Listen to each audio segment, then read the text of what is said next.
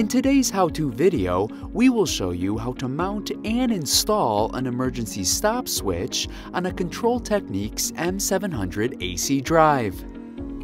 To begin, first locate the tab on the e-stop that will help index the switch on the panel so that there is proper orientation for the contacts and the switch.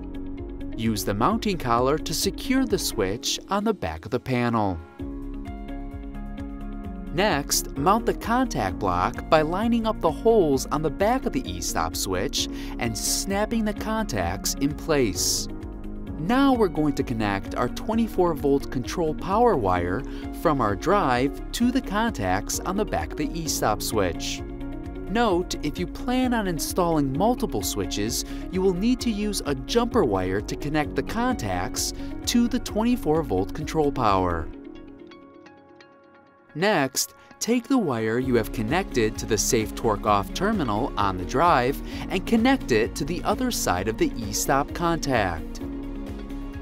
If done correctly, the contacts should now be open when the e-stop button is pressed and closed when the e-stop button is released, making our safe torque condition ready to run in our drive.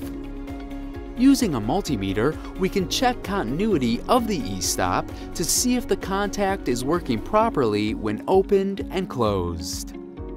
When continuity is confirmed, you have successfully wired an e-stop to an M700 AC drive.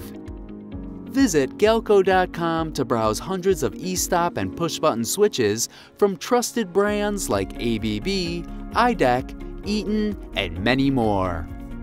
And don't forget to like and subscribe to our YouTube channel so you can be notified when new videos are posted every week.